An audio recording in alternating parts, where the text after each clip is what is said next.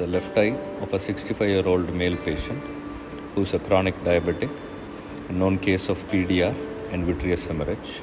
The patient also had a pupillary membrane due to the chronic diabetes, so the patient was advised phacoemulsification with IOL implantation followed by pars plana vitrectomy by the VR surgeon. Under subtenon anesthesia, the patient was taken up for surgery. Using a 1 mm keratome, the paracentesis is made and the globe is stabilized with it, and using a 2.2 mm keratome, the primary incision is made. Intracameral adrenaline is injected, following which trypsin blue is injected. Since there is a membrane and posterior synechiae, there was no pupillary reaction.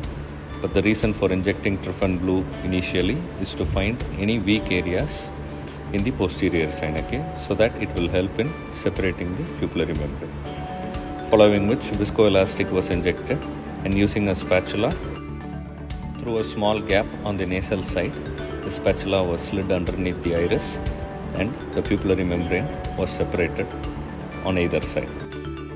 It got separated totally inferiorly, but superiorly it was very adherent. So viscoelastic was again injected, and using a microforceps, the pupillary membrane was gently peeled. While doing so, bleed from the pupillary margin is common.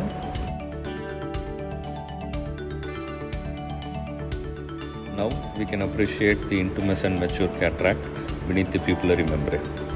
So first, the viscoelastic is washed using balanced salt solution, and then intracameral adrenaline is injected for attaining maximum mydriasis and also to arrest the pupillary bleed.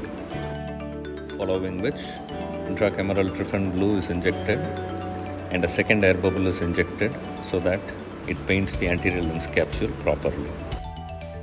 In such cases where the cataractous lens is intumescent, I prefer to fill the anterior chamber with viscoat before doing a rhexis. Using a bent cystitome, rhexis was initiated. So initial central flap was taken, but then I realized the cystitome was blunt. Before I could change, there was an Argentina flag sign. Using a long and thin Vanna scissor, a small oblique nick was given at the 7 o'clock position of the Argentina flag sign, and using a microforceps, a partial rhexis was completed. Likewise, while doing the subincisional area, it is difficult to use a Vannas in that area, so I use a cystitome through the side port to give a small nick and raise a flap.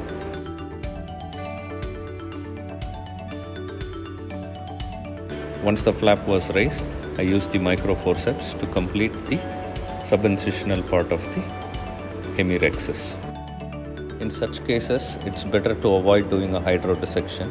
So I do gentle hydrodelineation to loosen up the cortex and the nucleus, and then I inject HPMC to fill the anterior chamber. Always do a direct chop technique in such cases. The globe is stabilized with the chopper and the phaco probe is introduced into the eye. All the cortical matter above the nucleus is gently aspirated. But in this particular case, the underlying nucleus was very soft. So I made a central trench and tried to crack, but there was a little bit of cheese wiring. So I rotated the nucleus and tried to do a chopping of that particular heminucleus. There was a lot of cheese wiring. One small quadrant was scooped out from the periphery carefully. It was emulsified. And then the subsequent part of the nucleus was gently scooped and emulsified.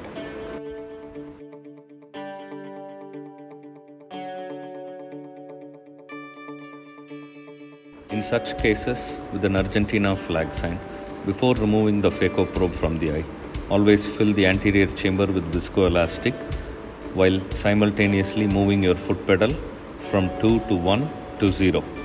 And once the viscoelastic is completely filled in the anterior chamber, withdraw your probe. This is mainly to prevent posterior extension of the Argentina flag sign. You can see there is very minimal cortex visible and the red glow is very poor. So using a Kugelen's hook, the iris is retracted to see for underlying cortex. And then using an IA probe, gently cortical wash is done. And similar to the phaco probe removal, here also viscoelastic is injected into the anterior chamber and then the IA probe is withdrawn. The patient had opted for a single piece hydrophilic intraocular lens. As there was enough rim support, I proceeded with the same intraocular lens. The globe was stabilized with the chopper and the intraocular lens was gently injected. While doing so, make sure the leading haptic goes directly into the bag, following which it is easier to tuck in the trailing haptic. The haptics are positioned in such a way that they are perpendicular to the tear area. Using coaxial irrigation aspiration probe, visco removal is done, and then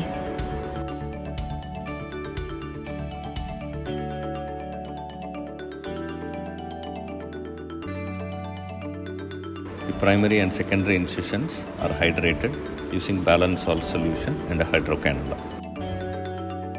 Using a 10-0 nylon suture, the primary incision was sutured.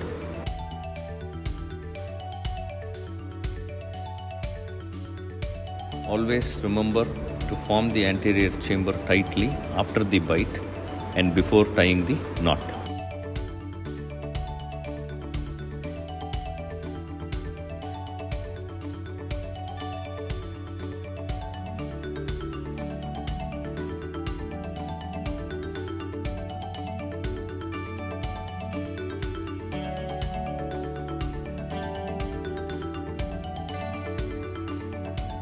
And then the patient was shifted to the retina operating room.